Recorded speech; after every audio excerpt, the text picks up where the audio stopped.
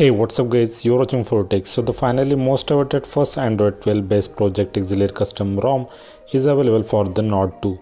So the dream come true finally, ROM is nearly stable with the minor bugs. Today in this video I will show you the only installation video because review plus installation make the video lengthy. So before installation you must be on the latest OS 11.3 A15 update firmware for the Indian and European region. First install that update. Also you must be installed the latest TWRP on your phone.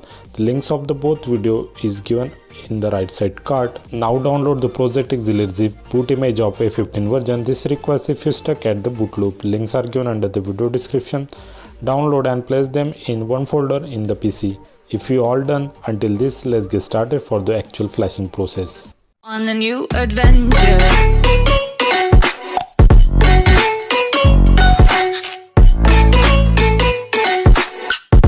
So here I downloaded the project Elixir file. Now if you rooted, then use the advanced reboot app to boot your phone into the TWRP.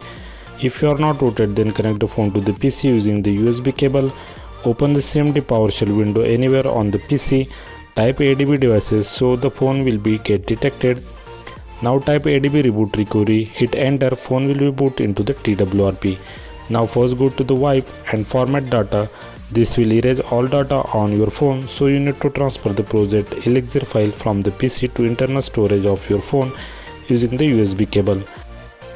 Now go to the backup, checkmark all the partitions like the boot, DTBO, etc. and take the Android backup of your ROM. After the full backup, keep that backup file inside the PC, so if something goes wrong, we can restore the original ROM using the TWRP. Now click install and select the project Elixir file. It will take up to the 1 minute for the flashing. Now click reboot system.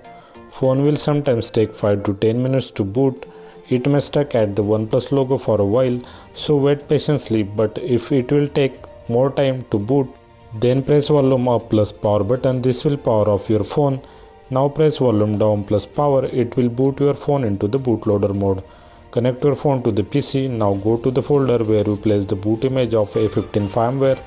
Open the PowerShell window in the same folder by pressing Shift plus right click of your mouse. Select the Open PowerShell here from the drop down menu. Now type the fastboot devices, hit enter. It will show you the device's ID. Now type the fastboot flash boot boot.emmc.win. I have given the Indian boot image in a eMMC format. If you are using the U firmware, then it is given in the boot image format, so the user use the fastboot flash boot.img command. Now type the fastboot W, hit enter. This will erase all the partition and rewrite them. Now type fastboot reboot.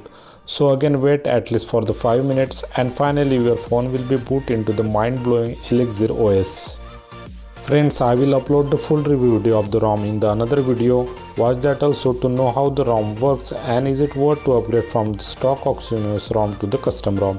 If you are facing issues, contact us at the Telegram or the Insta ID given under the video description. I will try to solve any issues that you will face. That's it for today guys. If I help you, please do like and share this video, subscribe our channel, press the bell icon for the notification of our upcoming content. Thanks for watching. See you next time. Bye bye.